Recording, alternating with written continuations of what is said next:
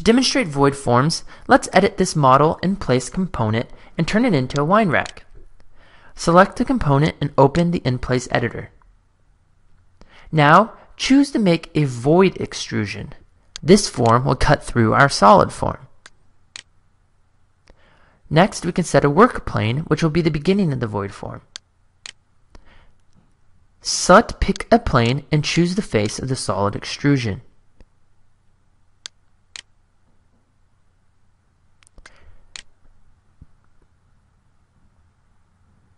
Now we can draw a sketch of the void that we want to create.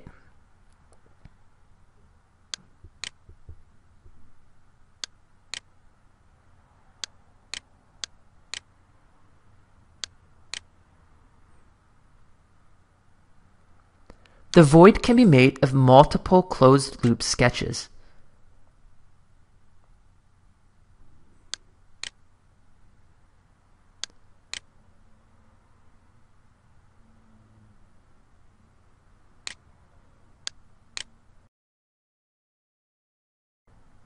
When we are finished with the sketch, we can select properties for this void. Since the solid form is only 1 foot deep, let's change the void end to be 1 foot. When finished, select the green arrow to finish the model. Now we can see the finished component, which is a combination of both a solid form and a void form.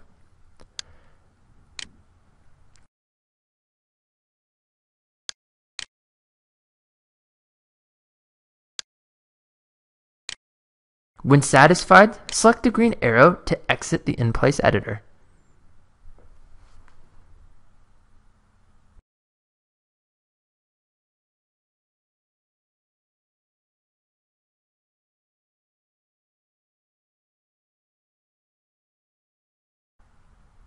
Before creating a revolve, we will first make a plane that we will use later in the demonstration.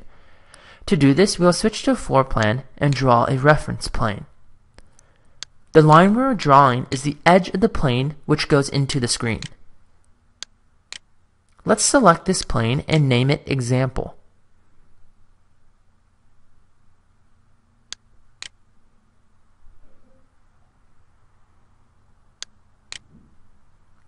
Now let's create a model in place component for simple demonstration purposes.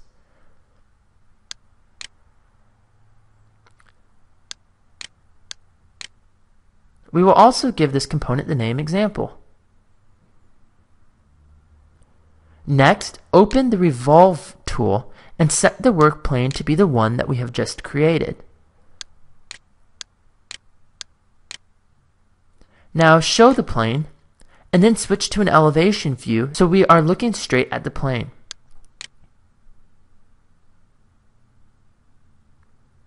Now, using the drawing tools, sketch the shape that we want to be revolved.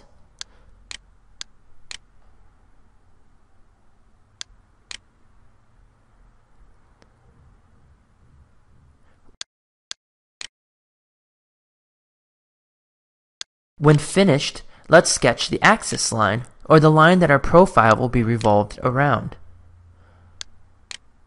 Once the profile and axis line have been sketched, we can select the green check mark to create the revolve.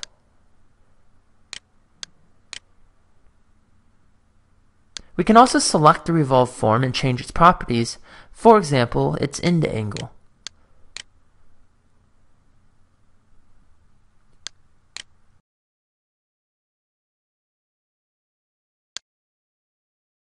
We can also give it a new material.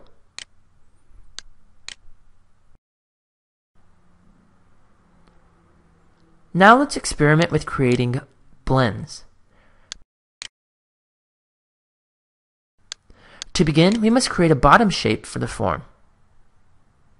If we are unable to create the sketch, we may have to change the work plane.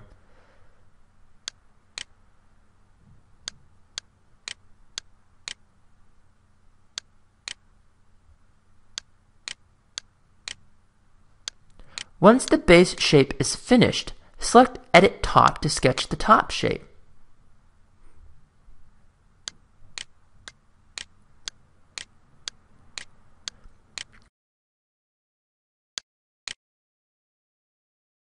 When finished, select the green check mark to create the form. In the 3D view, we can see that we have created a 3D form by blending together two separate shapes over a specific height. To edit the properties of the form, select it, and we can change its height. We can also give it a new material if we wanted.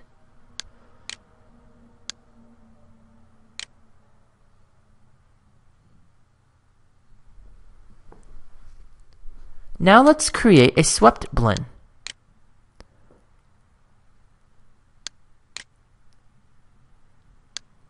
To begin, sketch or pick a path for the sweep. For this example, we will sketch one. The path we create can have as many curves as we desire. However, it can only be made from one continuous line with no sudden changes in direction.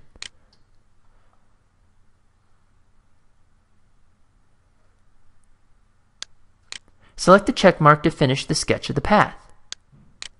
Now, select a crosshair and sketch an initial shape for the blend.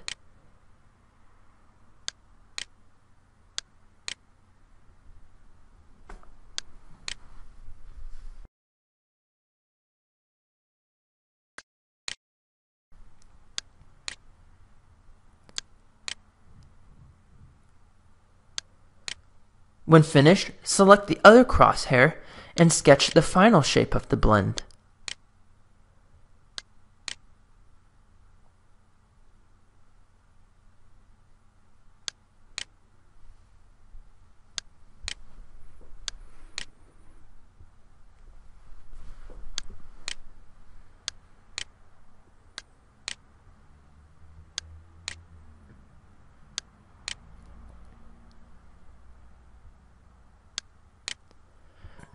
When both the start and end shapes along with the path have been sketched, select the check mark to create the form.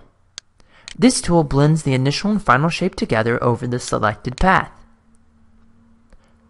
We can also give this form a new material, and remember that each form that we have created can be a void form as well as a solid form.